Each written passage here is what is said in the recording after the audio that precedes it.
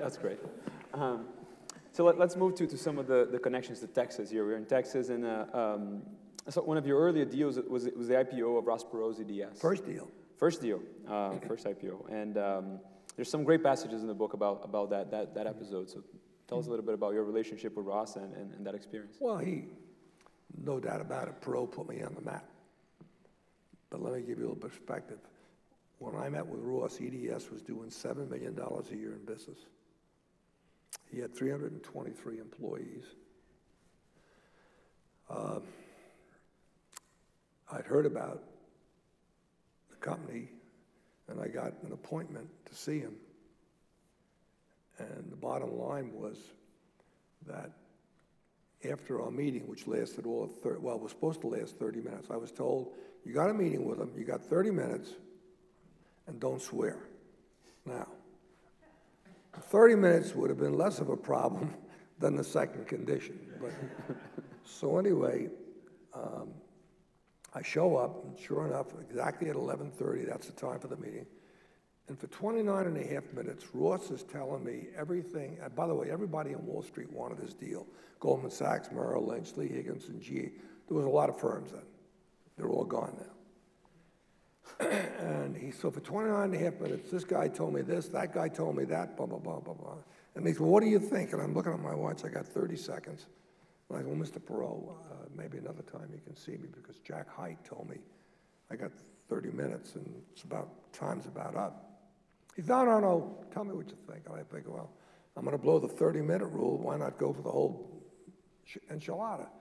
I said, Mr. Perot, that's the biggest pile of horse blank I've ever heard in my life. We talked for 13 hours.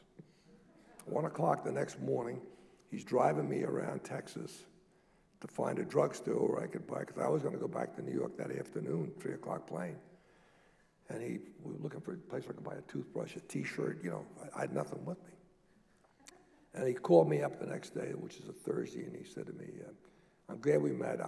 I'm in no rush. I want to put this off for a while, and let's get to know each other better.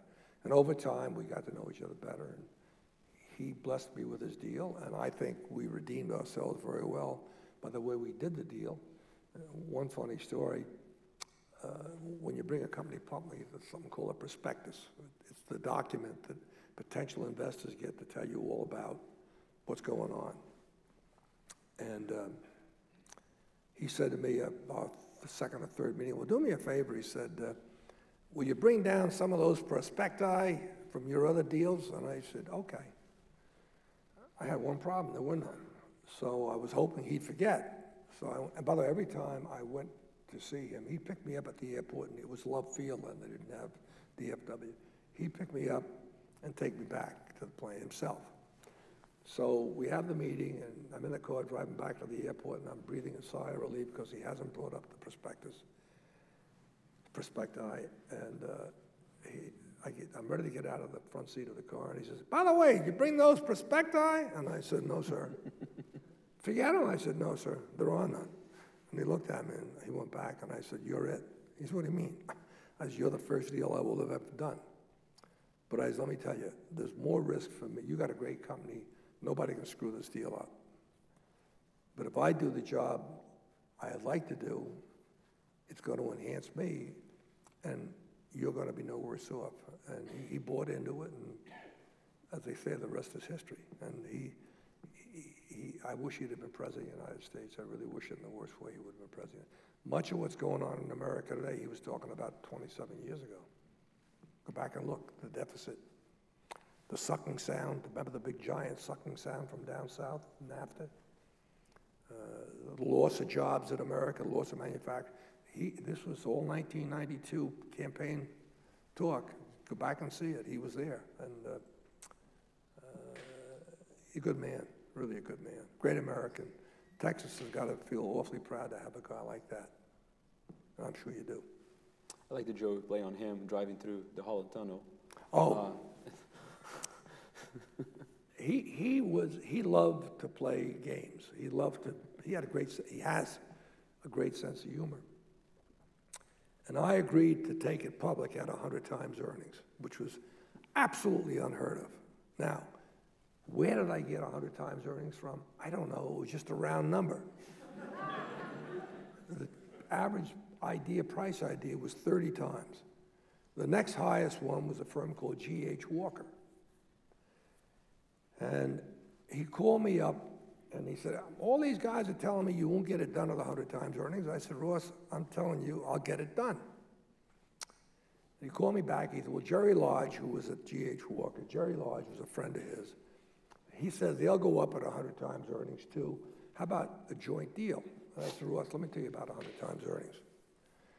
Put me in a racing car with the steering wheel and the gas, and I put you next to me with the brakes. I guarantee you one thing, at 200 miles an hour, neither one of us are going to get out of the car alive. If you want to give them the deal, you go right ahead, no hard feelings. No, you came there first. I said, fine, but if you want to give it to them.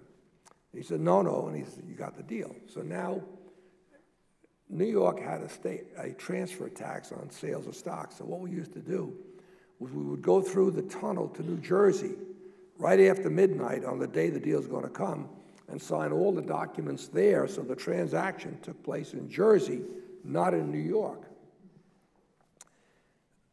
That night, the night before the underwriting, Margot and Ross and Elaine and I were having dinner at 21, and Elaine had to go home because we had 3 little boys for school the next day. And Ross and Margot and I drove through the tunnel to sign all these papers. And as we're driving through the tunnel, now we're in a limousine where the back seats look at each other. So Ross and Margot are looking forward, and I'm sitting with my back to the driver looking at them. And we're going through the Holland Tunnel. And he said, well, I suppose this is when you tell me I'm not getting 100 times earnings. I said, that's right. See, Margot, they're all alike up here. They don't understand down in Texas, when you put your hand out, your word's your bond. Margot, I'm telling you, they all warned me this was going to happen, and he was kind of exercised. And I winked at Margot. She caught the wink. Great lady. Oh, what a wonderful lady. And so she said, well, wait a minute, Ross, relax. She said, well, I said, wait a minute, Ross, you want 100 times earnings? He said, you got it. Damn right, I got it. That was our deal. I said, okay, you wanted 100 times earnings? You got it.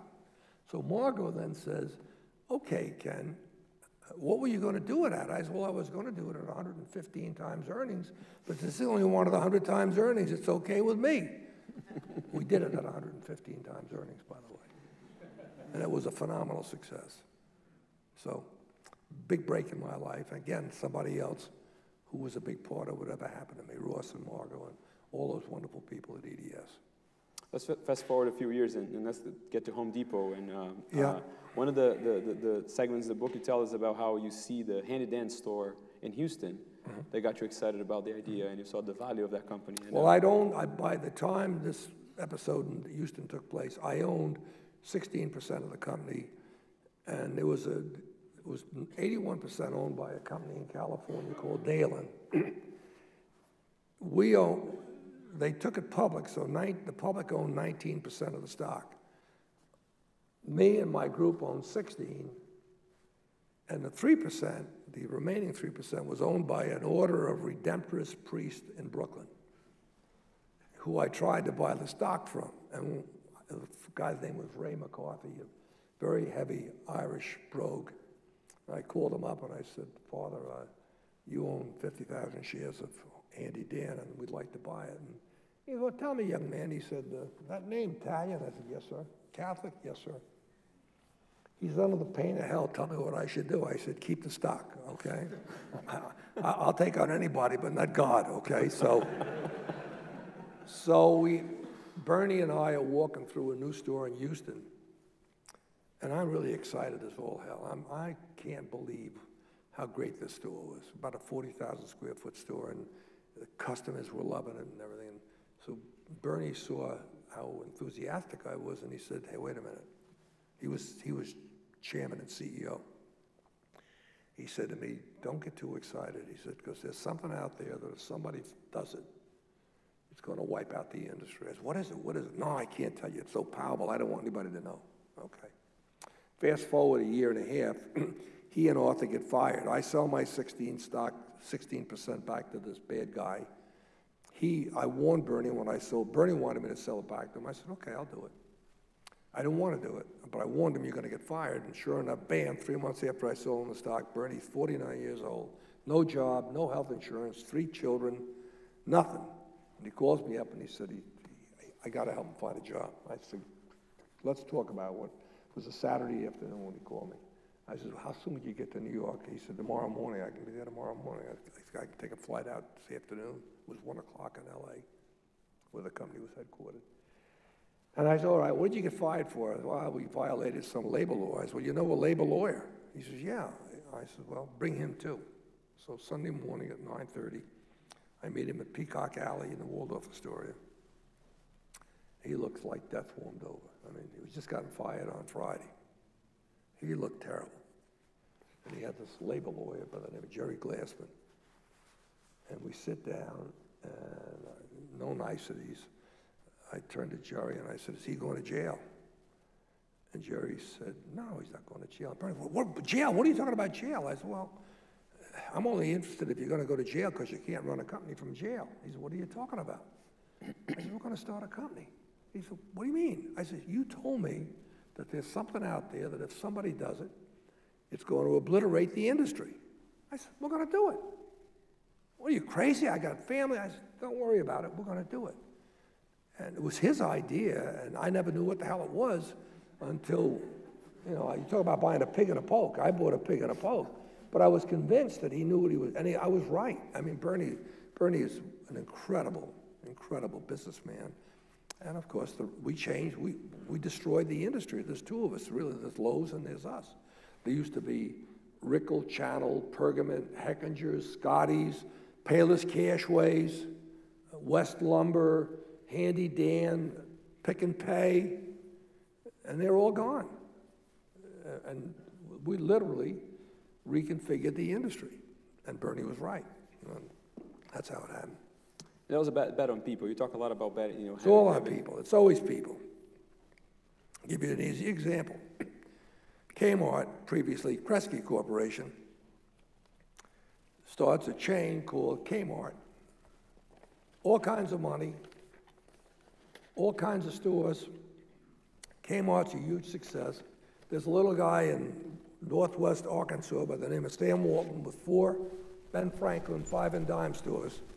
And he hears about this new store up in Troy, Michigan. So he goes up there. He doesn't go up once. He keeps going up, back and forth, and it dawns on him, hey, these guys got a bird's nest on the ground. Now, Kmart, Sears are gone. Walmart in sales is the biggest corporation in the world. An extraordinarily successful company. What was the difference? No patents, no know-how, a retail store. The people. Sam Walton and the people. I submit to you, look at the companies that survive against the ones that don't make it. Think of Eastman Kodak. Eastman Kodak was within what was called the Nifty 50, which these were 50 stocks that you had to own if you wanted to be in the real world. Eastman Kodak is gone. Why? Bad management. Why? They didn't understand that if they didn't do digital photography, somebody else would. Why didn't they do it? Because they wanted to protect the little box of film you had to buy. And you know, and I know, digital photography, you don't need film. So, I'm sorry, I'm a people junkie. It's all about the people. It always is about the people. And you look at IBM. IBM was the company in America. And Microsoft, IBM gave Microsoft the operating system that became the basis for Microsoft. Look at Microsoft today. It's multiples more valuable than IBM. Multiples. Michael Dell, same thing, right here. Intel was founded out of the base of Fairchild Cameron Instrument. So what drives, what's the difference? The people. And don't ever sell that short. They are the difference. You can take all the technology you want, But if you haven't got the right people, it doesn't matter. So let I'm a people junkie, but I love being around people. I love selling. I'm 83. I'm doing the same thing I did when I was 25, and of course, I don't have to worry about paying the bills anymore. But then I was doing it to eat. Now I'm doing it to just have some fun, and it's more fun now, by the way. Go ahead. So let me turn to Wall Street a little bit. Yeah. And you were able to break through in a small firm, butting heads against the big guys, the big investment banks, some of which you'll name here that are gone now. And you were able to make it. And under the current system we have, is the system still able to produce new Ken Langones, or we're stuck with the big guys now, given the concentration that we have? It would be presumptuous for me to say produce Ken Langones. I would rather say, as long as there are people who see opportunities, and as long as those people are willing to stick their neck out and take a chance, there will always be opportunities. Right now, what breaks my heart are kids thinking everything that's been invented, that needs to be invented, has been invented. There's no more. Just think of this. In 1939, the life expectancy in America was 59 years old. 39. That's roughly 80 years ago. Today, it's 77 or 78. We're living longer. We have different needs. To me, the opportunities of addressing the advanced adult market are staggering. They're staggering. Somebody is going to exploit that market and make $1 zillion. A lot of people are going to do it.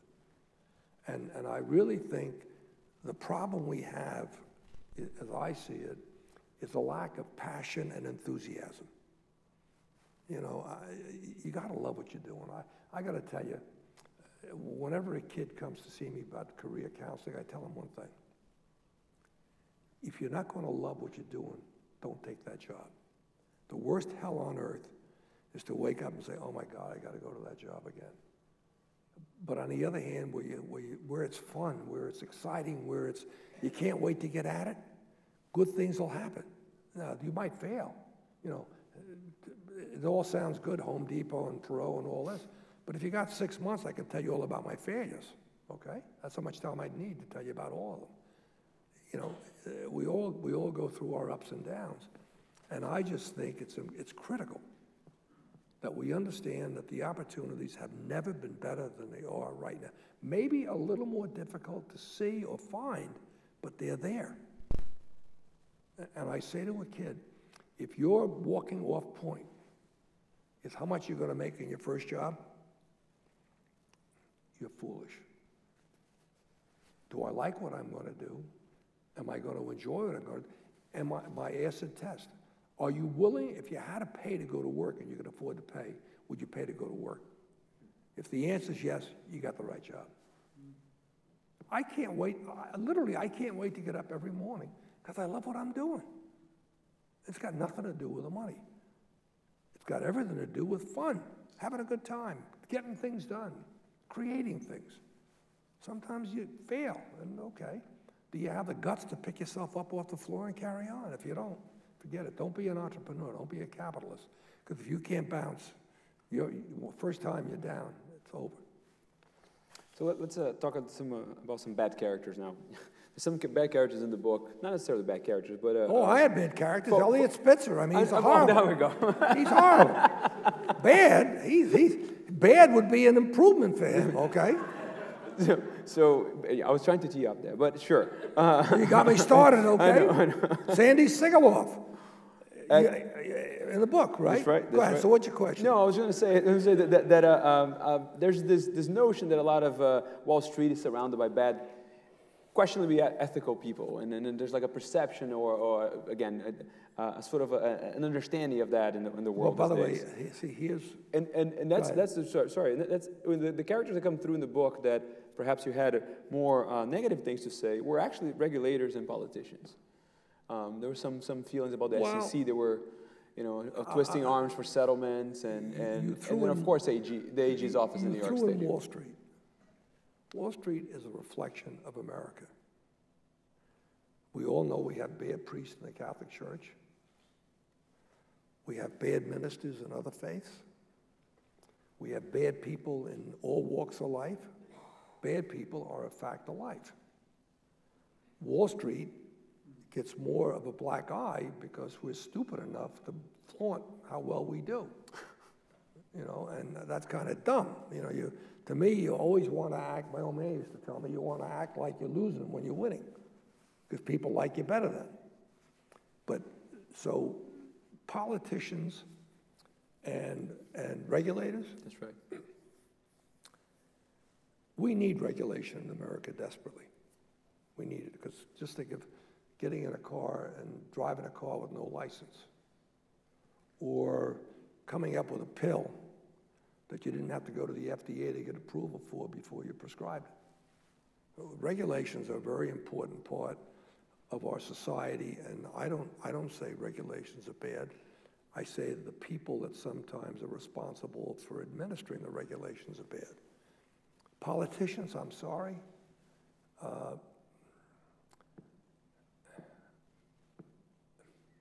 I'm not going to be polite. The worst people in America run for public office, not the best. Not the best. Now, Perot came close. Perot would have been out, in my opinion. I'm sure there's a difference of opinion amongst the people in the room. He'd have been a hell of a president. But why don't people run for public service in America, public office? Because it's like getting in a cesspool. Look at what you subject yourself and your family to. I don't care who you are. We all have a skeleton in our closet. I'm no exception. Thank God I survived it, and it's behind me, and whatever the hell it was, it is. But that's not the point. The point is that why is it that we have so many crying needs in America, and we all know it? Public education. Public education in America is a disgrace. It's an absolute horrible disgrace. Who suffers the most by poor public education? The people that stand to benefit the most by a good education.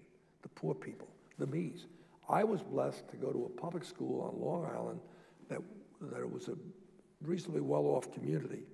And they had this little section where I live where the plumbers came from, the cafeteria workers and stuff. And I went to a wonderful school system. And you got them there today. You got Great Neck, Roslyn, Manhasset, Port Wise. These are fabulous schools. Kids go to Yale, Harvard, everything else. So all public education is not bad. But let me give you a number. The 30 most developed countries on earth, we spend more money per student than any other of the other 29. In results, we rank 28th out of 30th. Why aren't we doing something about it? You got vested interest there that you can't if you want to. In New York City, we have kids graduating from high school that can't pass 5th grade math or 5th grade English, reading comprehension, 5th grade. And they're going out with a high school degree, say, hey, I graduated from high school. So it's unfair for me to be so negative on public officials and elected officials. And I'm sure there are some good ones out there. But I believe that if people really want to get something done, they'll put their own selfish interests behind everything else they want to get done. That's why I'm passionate. I do this every time. How many people agree with me that we should have term limits? Raise your hands. Look, raise them high. Raise them. Don't be ashamed, be proud. Look at them. What? 87% of all Republicans want term limits. 75% of all independents and 67% of all Democrats want term limits. The American people want term limits. Why don't we have them? Because the guys up there don't want you to have them because they wouldn't know how to make a living if they weren't up there doing what they're doing. This is what's wrong, in my opinion, with America. But I don't know how you fix it. But I know when you look at the blunders, and by the way, I am not going, let me tell you my feelings about Trump. He's a horrible, horrible human being, okay? That's off the table, okay? No pushback. But damn it, he's getting things done. China has been a problem for 40 years, and nobody has taken them on. Regulation. We have regulations that serve no benefit to anybody except driving the cost of business through the roof. the number of regulations that have been pulled back that make us more competitive, and nobody pays a price for it. We haven't cut back on the stringent requirements of drug approval, but we've done it in a way now that people are going to be able to be more productive, and society is going to benefit by it. Again, I can't believe what the guy, I mean, like taking McCain on last week. The guy's dead. Leave him alone. But guess what? He came out the week before. Look, Trump is a counterpuncher. A week before, it came out that McCain took the dossier and sent it to the regulators, and Trump finds out that this is in part where this whole thing with the Mueller investigation all began with a dossier that was false. And I don't know if you saw Lindsey, flying over today, I was watching television. Lindsey Graham is saying, we want to find out.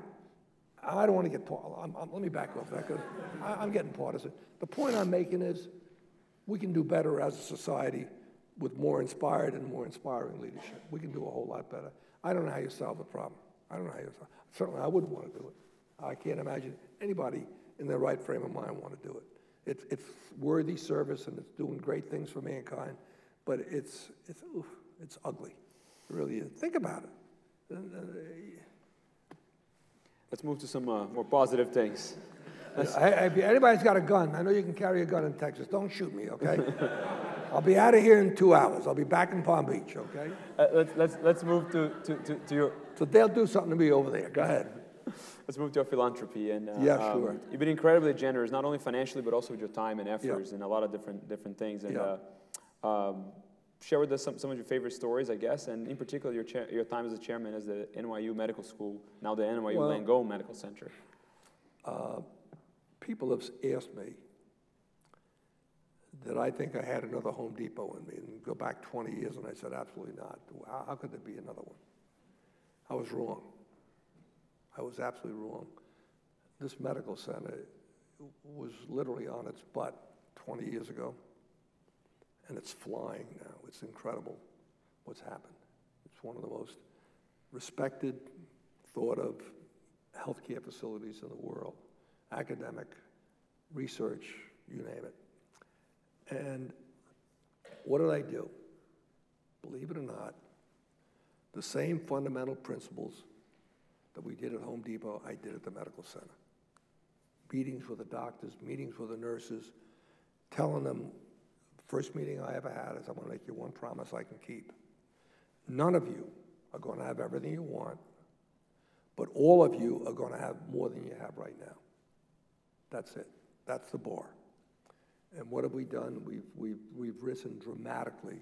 Not only that, but the quality of care. And you know, we were $2 billion in revenues 20 years ago, and today we'll be $10 billion in revenues.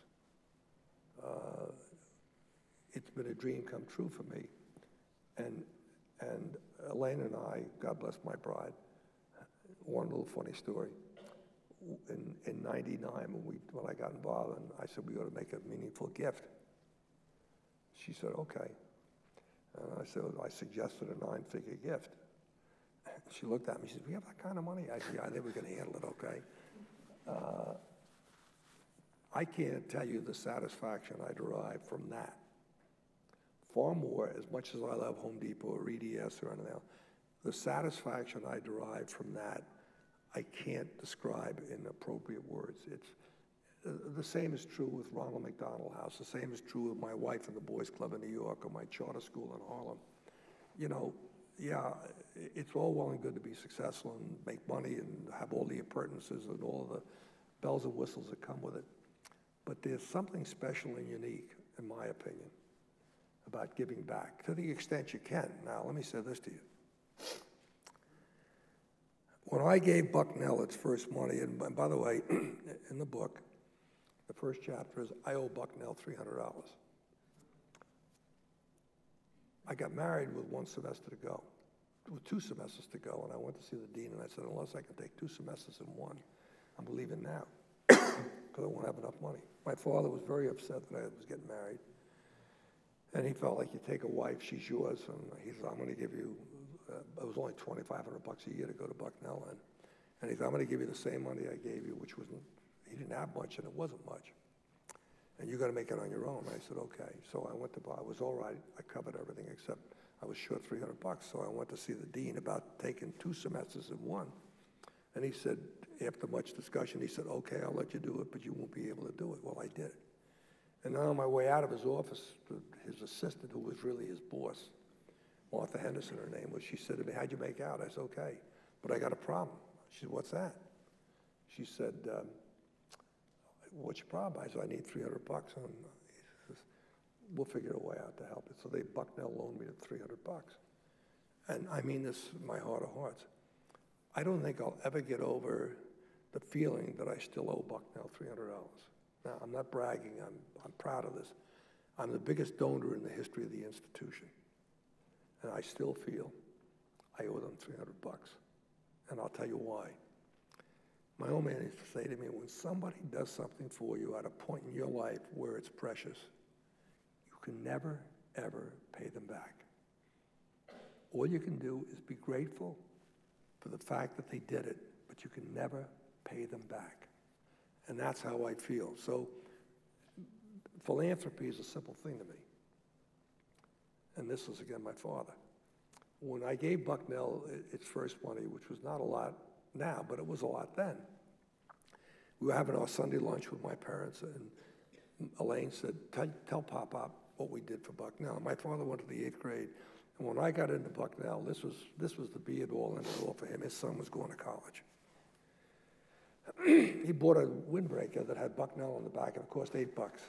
He wore that windbreaker all the time. I mean, he didn't go, but I was going, and boy, he was the cat's meow as far as he was concerned. We were having a Sunday lunch, and so he said, tell Pop-Pop. And I said, Elaine and I made a gift to Bucknell. And Mom was in the kitchen, as the Italian woman do, doing all the cooking and getting them. We were all sitting at the table. And Mom came back and sat down. And he said, what'd you do? I said, we made a gift to Bucknell. He said, what'd you give up? I didn't give up anything. What are you talking about? What did I give up? He said, yeah, what are you going to go without? I said, nothing. He says, that's not charity. He says, charity is when you go without something for somebody else. Now, in terms of financial resources, there's no way I can give up anything that's going to change anything in my life. On the other hand, time. And I'll tell you a little thing. We have a food bank at this community I live in Florida, and once a year they collect foodstuffs, canned goods for the poor people in a community not far from where we live. And you go to Publix, for $200 you fill a cart up like you couldn't fit another thing in there. I do it myself for one reason. The $200 is meaningless to me. But the 45 minutes to an hour, I could be reading a book, I could be hitting golf balls, which I'm not that good at. The dude was a great golfer. He was a hell of a golfer. He was, okay, anyway, so it's when you give up something that it's philanthropy, and I plead guilty. In spite of the enormity of the money we've given away, nothing has changed in my life. Not one, and I'm not sure, by the way, the Bible says, what do they say? A rich man has a better chance of getting into heaven than a camel getting through the eye of a needle.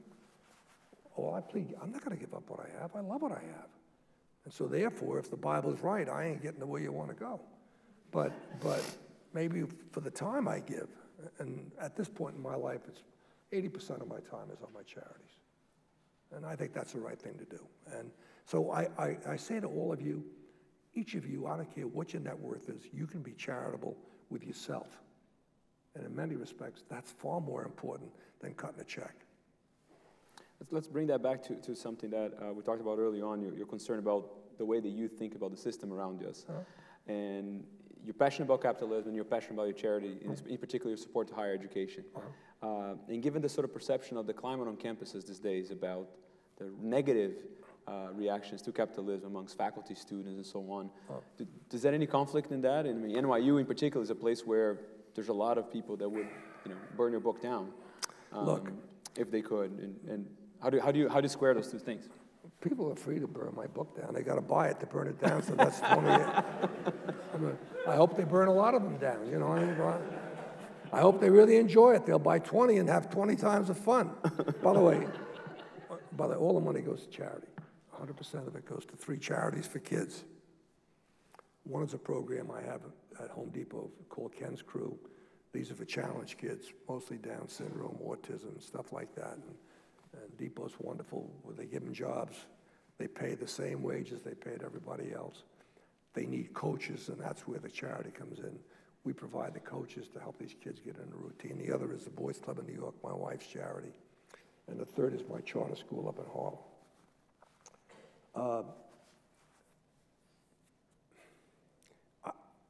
To me,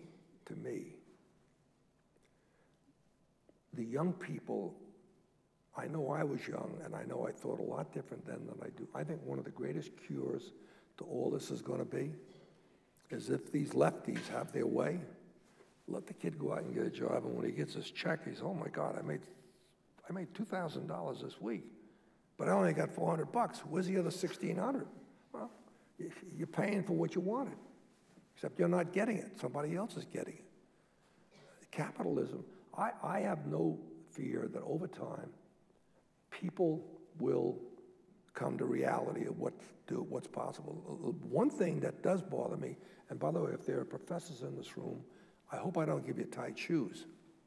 To me, a college education is all about learning how to think, how to work through thoughts and get things done, whether it's you're an art critic or whether you're a doctor or whatever it is. I am very bothered by the one-sidedness of education in universities today.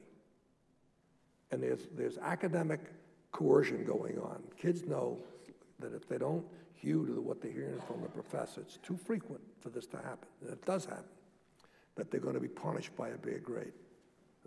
And I've got something. I'm starting it at Bucknell.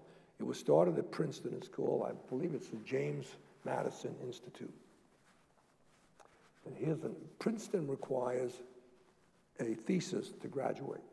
You gotta write a thesis. A young man wrote a thesis, submitted it to his professor. Again, if your professor's here, please, I'm not accusing you of anything. I'm giving you an example of what concerns me. He got a D on the paper. He went to the Institute, which has a chapter at Princeton. And he went to them and said, they found 22 of the leading scholars in this subject and sent out copies of his thesis to all of them. The lowest grade that came back from these noted and leading scholars in this subject was a B. They went back, and this is unheard of. You know this, professors don't change grades. They went back with these papers and the comments from these professors, and the grade was changed. The guy was called, or it could be a gal, I don't know, the professor was called on, this is wrong. This is wrong. Education should be teaching people how to think, taking into all sides. Maybe there's a point of view that's better than mine, but at least let me have the benefit of thinking all sides before I make my mind up. And so this is my concern with higher education in America today. And I'm optimistic. The greatest cure of all of these kids going out in what I call the real world, and by the way, academia is part of the real world, don't misunderstand me, but these kids going out in the real world and waking up and realizing, hey, there's no promised land. There's no silver bullet. There's no secret thing you put around your neck that makes things good for you.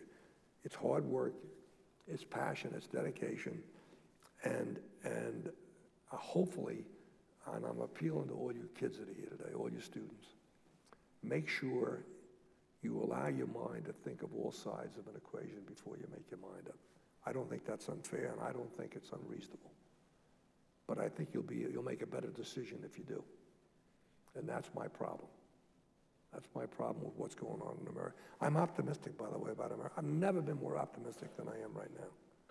Why? Because I see a lot of discovery in drugs, better lives, quality. We're living longer, thank God. We're living better lives. We're living more active lives. Think about all the wonderful things. Here I am, 83 years old. I'm probably a little ditzy, and you'll decide that, not me. But here I am. I'm having the time of my life, and I know a lot of people that are doing the same thing. Only in America. That's the other thing. Don't sell America short. This is the greatest country on earth.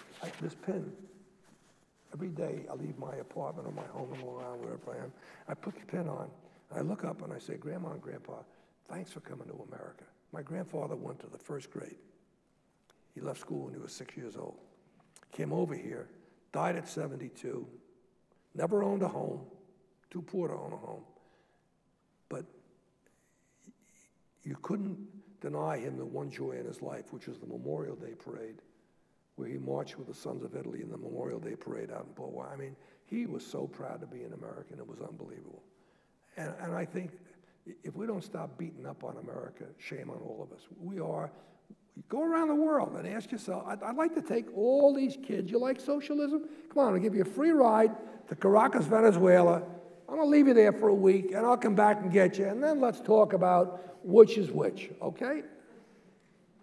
By the way, I'm betting that Texas is still conservative, and I'm in friendly territory here. I might be setting myself up for being shot. Okay. Let's open to the audience. Sure. See if the audience has some questions to join us. Sure. Yes, ma'am. It's you, Jackie. That's not a gun. No, just loud. Thank you for being here. One of the things that you talk about in the book is that you usually at Home Depot pay your staff a little bit above minimum wage, usually a couple bucks more. But when we think about capitalism and the way that you described it in the book, I think that a lot of times the perspective of capitalism is that it's always about the bottom line, what can you do to maximize shareholder value. So how do you frame something like paying above minimum wage? Very easy. Very easy. If I pay you $9 an hour and you're producing $18 an hour, I make $9. If I pay you $13 an hour and you're making $30 an hour, I make $17. It works. It works. Okay? And not only pay, stock saving plan. These 3,000 kids that I'm talking about are multimillionaires today. They started out in the lot. It works. Look, Bernie and Arthur and Pat and I were the four founders. Never owned more than 20% of Home Depot, the four of us together. The rest of the 80% was owned by everybody else. And capitalism works. You know, I'm not Gordon Gekko by saying greed is good. Don't misunderstand me. But I am saying there's nothing wrong. There's nothing wrong with wanting to be rich. I've been rich and I've been poor. Rich is better, I can promise you, okay? Rich is better. Another kid one time grabbed me and he said, you know, you guys, you think money buys happiness? I said, no, it doesn't. I said, try poverty, see how good it does.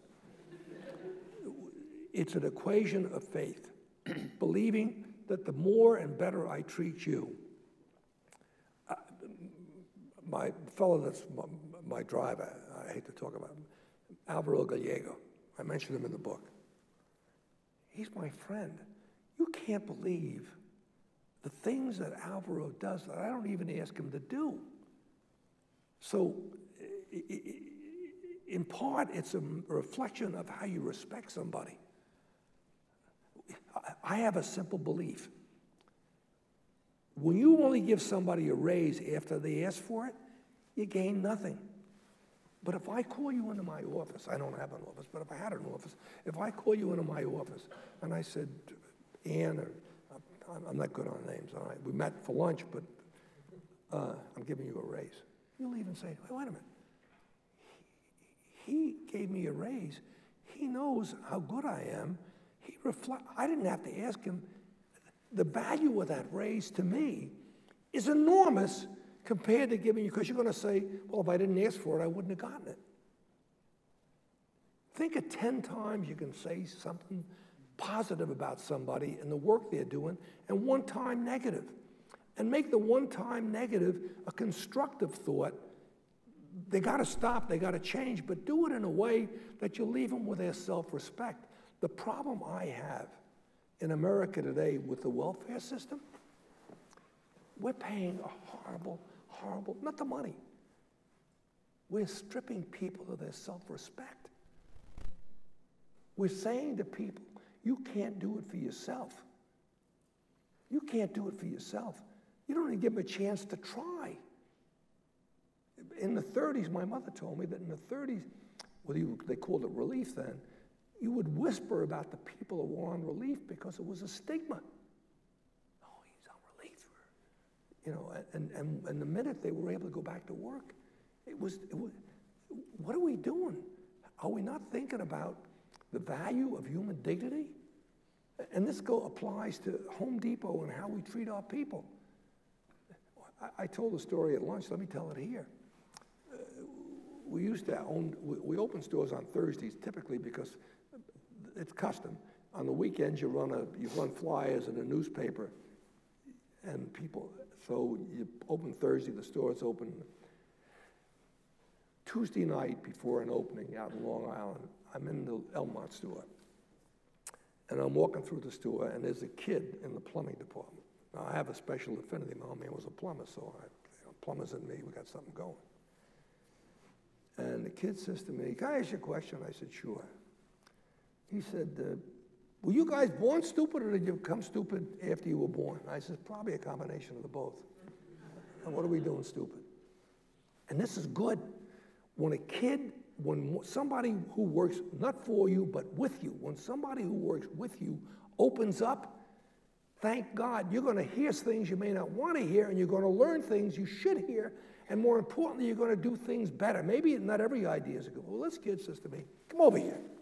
He takes me over the floor level, at the floor, where there's an opening about that high. First shelf is up there. We have a big box. In the box are plungers. Now, let me tell you about plungers. Plungers are a $4 item, a $5 item. We pay $1, $1.50 for them. That's 65% margins. Trust me, those are huge margins. Problem is you don't sell many plungers. So the kid says to me, "You go down there to get out of the box, you get dirty." I said, "Okay, well, what would you do different?" He said, you know, you go to a gun store, which we don't have in New York. You got them down here, but we haven't got, you know, we have all kinds of murders all over New York, but we haven't got guns. I mean, it's magical how these bullets, where they come from, but they don't come from a gun. So anyway, the kid says, "I put pipe hooks on the side of the racking, and I put the plungers in like that." I said, "Okay, let's talk about the downside. You do that, and it doesn't work. What do you do?" He said, "Can I take them down? I put them back." "Okay." I said, "So that's your risk." "Right." I said, "So why don't you do it?" He said, "What do you mean, why don't I do it?" I said, "You think it's going to work? Give it a shot." He looked at me. 4 days later, on Saturday, I'm walking through the same store, and the kid grabs, "Come here, come here, come here, come here." And he shows me, the pipe racks are all empty. I said, "Oh, it didn't work, you put them back in a box?" He said, "No, we're out of plungers." You don't wake up in the morning and say to your husband or your boyfriend, "Hey, honey, let's go buy a plunger at Home Depot." That's not it's 3 o'clock in the morning, the toilet's stopped up, you haven't got a plunger, and you say to your husband or whoever it is, "Get the hell out of here and get a plunger, we need a plunger." But it becomes an impulse item. When you see it, you haven't got one, you say, "Hey, honey, we don't have a plunger." The kid was right. But if that kid feels his career is imperiled by being blunt with me, shame on me. Shame on me. It's, you know, the worst word in the English language, in my opinion, is Mr. It's an artificial barrier. Call me Ken. Call me a bad name if you want. I don't care what you call me. But Mr. implies I'm something you're not. And that's wrong. If I want the best you can offer, which is in your head, not your shoulders, not your arms, not your legs, in your head, then you have to feel that you're dealing in an environment where you can really, if you really have positive intentions, where you can really make a difference. That's the key. And we got 400,000 kids. They're cowboys, but guess what? They get it done. One day a kid's in the, this is a wonderful story. A kid is in the electrical department, and he's got his apron on, and the customer comes in. Now, the kid owns stock. Remember, everybody owns stock. And the customer says to the kid, excuse me, sir, is this your department? And the kids, no, sir. He said, I'm in the plumbing department, but I own a whole store. What can I do to help you? That's attitude. That's attitude. That's what wins. Don't you like, isn't it more fun being around people who you like than people that are a pain in the neck? Come on. Oh, what do I want? But that's what it's all about. One night I'm walking through the Jericho store in Long Island, and I'm in the plumbing department. I always end up in the plumbing department. And two guys are arguing about hot water heaters. Well, one of the things about a hot water heater is called the recovery rate. In other words, how long does it take to replenish the hot water? And these two guys are arguing, and I said, excuse me, sir. I said, I don't know if I can answer your question, but what's your question? They said, well, we're talking about the recovery rate. So I start talking, and then I see out of the corner of my eye, I see a kid, and with an apron on. I said, do me a favor, young man. I said, will you give these fellows a hand? They got some questions. He said, sure. So I'm wandering around the store. About a half an hour later, I'm in a completely different aisle, and the same kid is now with another guy from Home Depot with an apron on. I walk past them, but I'm close enough to hear the one kid, the kid that I got to help the customer, say to that other kid, he said, you see that old bastard over there? He was trying to sell some guys a hot water heater. You know I was, and that's fine. But that's the attitude you want. You want the biggest, most successful companies are the ones that encourage creativity and thought, and they're tough to manage. I make no bones about it. People that play by the book, yeah, they'll do exactly what you tell them, but nothing more. But when you can motivate and stimulate people to stick their neck out, good things happen. Not always, but typically good things happen. This is simple stuff. Really, we're not talking about building a computer like Michael Dell did in his college room, or Bill Gates coming up with a software program. I'm talking about simple stuff, selling plungers and hot water heaters. Okay, did I answer your question? Okay. Let's go to Nick over there. Yes, sir. Again, what was going through your mind when you were first pitching Ross Perot to the U.S. public, when you never done it before, and why did you believe you wanted business when there were bigger, more experienced investment banks similar to you? Well, that's why I wanted it. Because if they wanted it, that means if I got it, I'm better than they are. And they had the reputations. That was one thing. Pressbridge was Bobby's here. We were a little railroad bond house. We traded railroad bonds and we did equipment trust certificates. We had never done that kind of equity before. Why I wanted it was when I met Perot the first time, I didn't know anything about him until I got down there that Wednesday. I sat with this guy and I said, oh my God, this guy, pardon me, is the second coming of Christ. This guy is good. And look at what he did.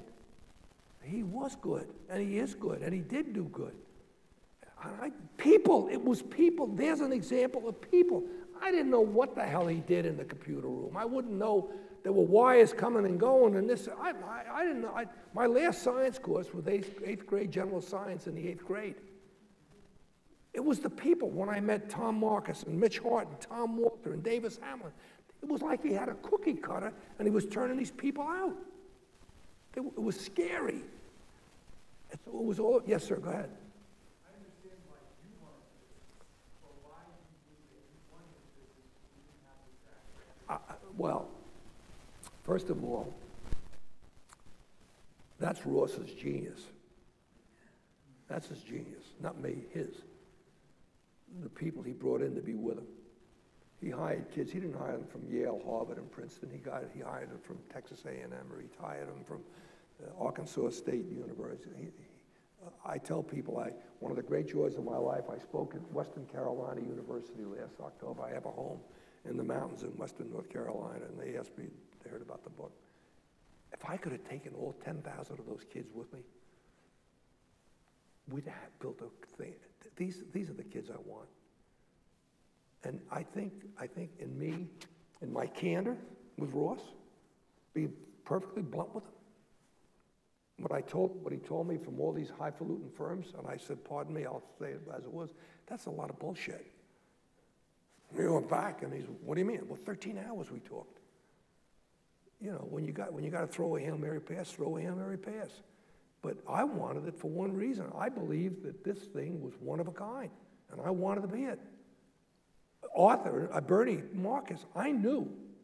There was nobody I knew in retail better than Bernie Marcus, and man, I wanted a piece of him.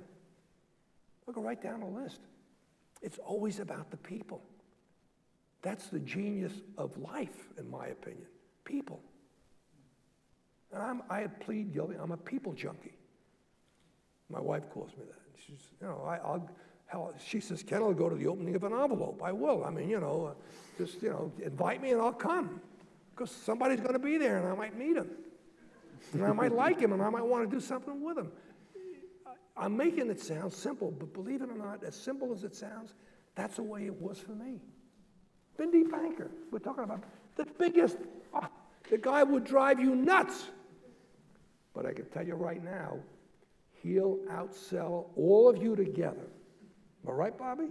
This guy, don't ask me how he does it, but he was one of the greatest salesmen, and what he taught me, I couldn't believe. Okay, so this is a simple equation. There's nothing complicated about what I preach, or what I believe, more important. Who else? Over here, yes, sir. Yankees, way to go. Are you a Yankee fan? Yes, sir. Okay, you from New York? Originally. Oh, well, that doesn't count. All right, go ahead. What do you think AI is going to mean for employment in the U.S. both over the next 5 and over the next 25? Artificial intelligence. Yeah. Okay. Well, people say you shouldn't know too much. I think if I'm going to hire you for a job, I want to know as much as I possibly can about you to make sure you're the right person, and more importantly, you're the kind of person I want to be in business with. AI is a magic set of letters. I'm not bothered by it because my life's an open book, okay? The only people that should worry about AI are the people that have something to hide. That's about anything else, too. I mean, if you got something sorted in your past and you want to make sure it doesn't hurt you, pray to God nobody finds out about it. So I think, by the way, here's an interesting thing. Am I unreasonable to say to a person that wants a job from me, I'd like your resume? Oh, you went to Bucknell? Yes. Tell me what your grades were. Is that an unreasonable request, do you think? Okay. No, not unreasonable, right? So we had a man who ran for president of the United States who wouldn't tell you where he graduated from, what grades he got. I mean, think about it. He got away with it. Obama. Nobody, I love that Sarah, the hell is her name, Huckabee? They wanted to know where Trump's tax returns were because he won't give them the tax returns. Oh, they were in a very safe place. They're below Obama's transcripts of his records. Look, the more we know, I'm not interested in your personal life. I'm not interested in your sexual preferences. I'm not interested in anything at all like that. But anything that I have a right to know that's important for me to make a decision whether you should be with me or with me, not for me, but with me, I don't think there's anything wrong with that. Now, if we're going to manipulate each other by playing with computers where you do things you don't know you're doing, but you're doing them because you're being manipulated with AI, that's scary.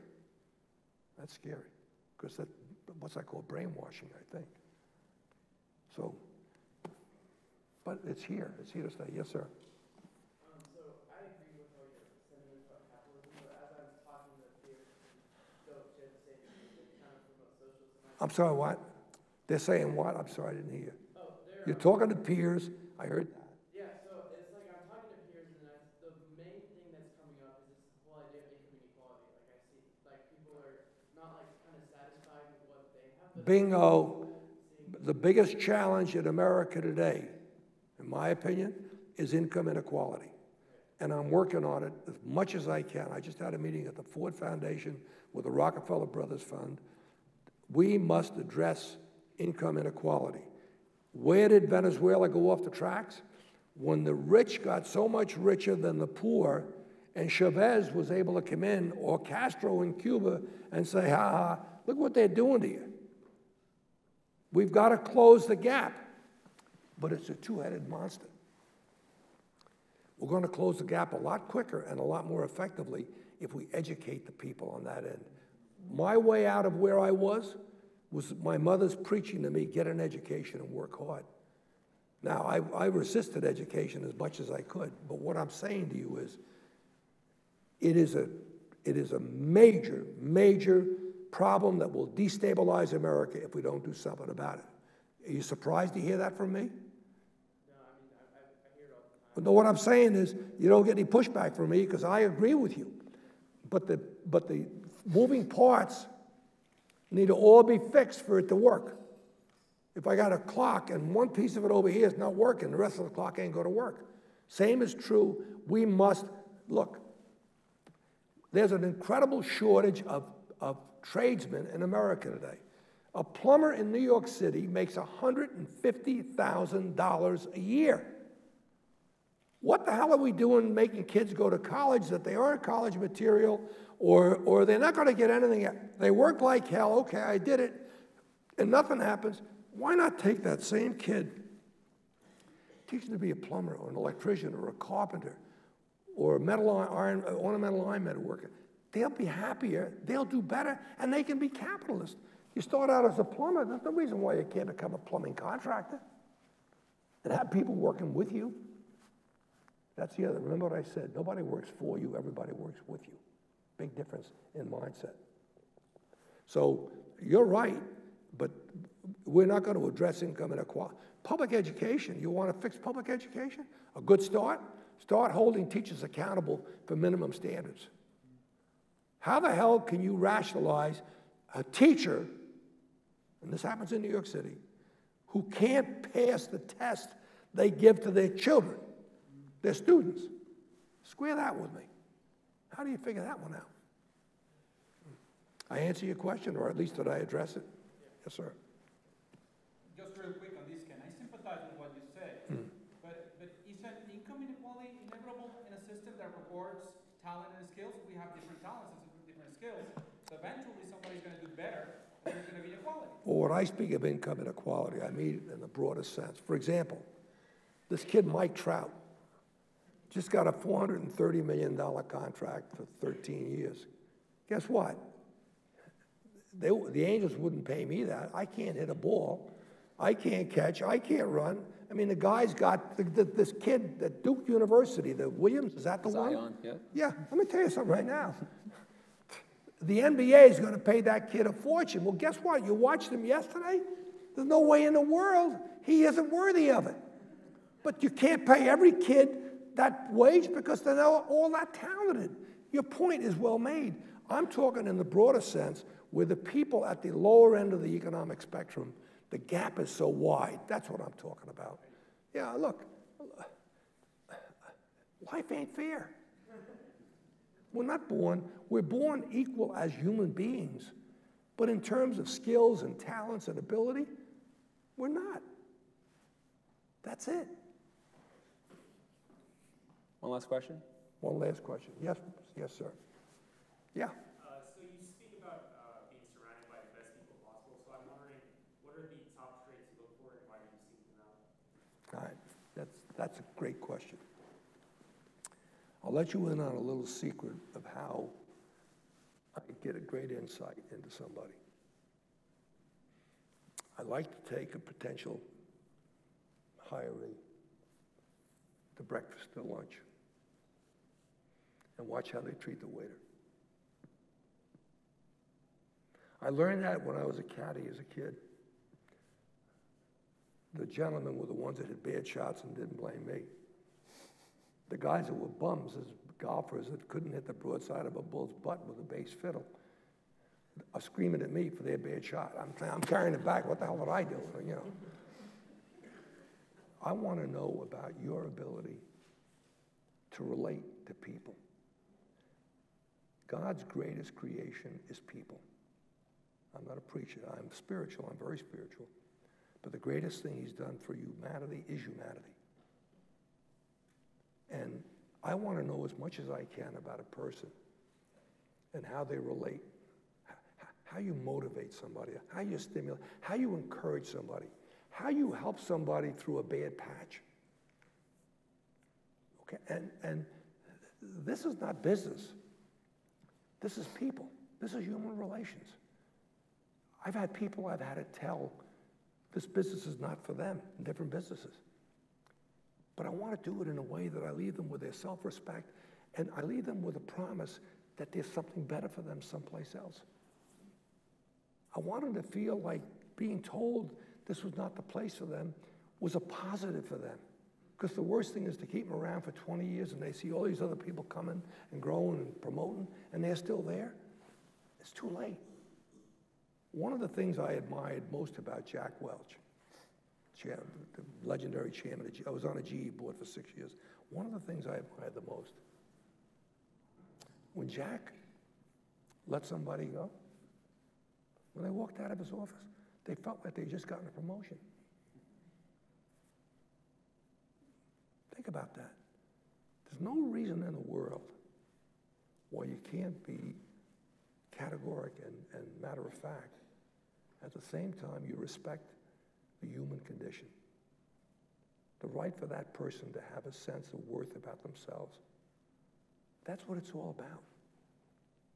That's nothing more. If I picked up the phone and said to Alvaro, there's a guy down in Palm Beach, I want you to kill him, he'd give it serious thought.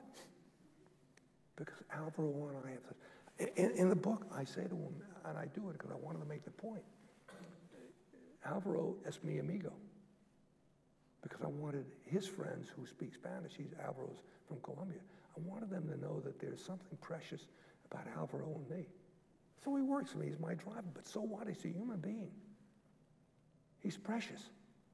And anything I can do to help Alvaro believe that he is special, that's what I want to find in people.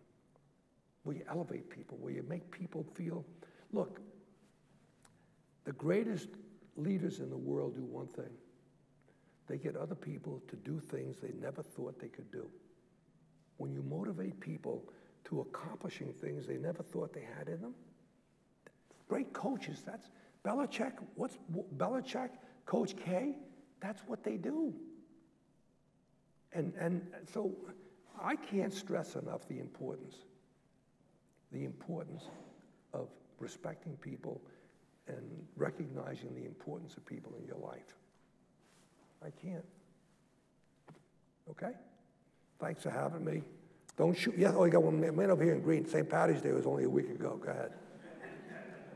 I just wondered if you'd give us your views on the U.S. income tax structure, in particular, a recent proposal from your friend from New York on the top right versus something like the other side of the equation, which would be a low flat tax. Look. Number one, I didn't bring this up, but I'm glad you did. It's an absolute disgrace for me to get a check every month from the government. As well as I've done in America, incredibly well as I've done in America, what the hell am I doing getting a check for $2,800 a month from the federal government? And my wife gets another $1,100. This is a travesty. I won big. Here's an example of Washington. They haven't got the guts. Entitlements are 71% of the federal budget. You can mess around all you want with transportation, with defense, with all these other things. You won't move the needle. 71% is entitlements. And I'll be honest with you. I hear the nonsense from people about, well, I'm only getting my own money back. Wait a minute. Get over that. Get over that. You buy fire insurance on your house. The best thing that could happen is you don't put a claim in. You didn't have a fire. At the end of the year, you call the insurance company up and say, give me my premiums back, I didn't have a fire. No, you bought insurance. If there was the risk is theirs, not yours. This is the same with Social Security. Okay, back in the 30s, I understand that, but this is 80 years later. Taxes, I should pay more taxes. And I'll tell you, I'm not altruistic, but I'm passionate.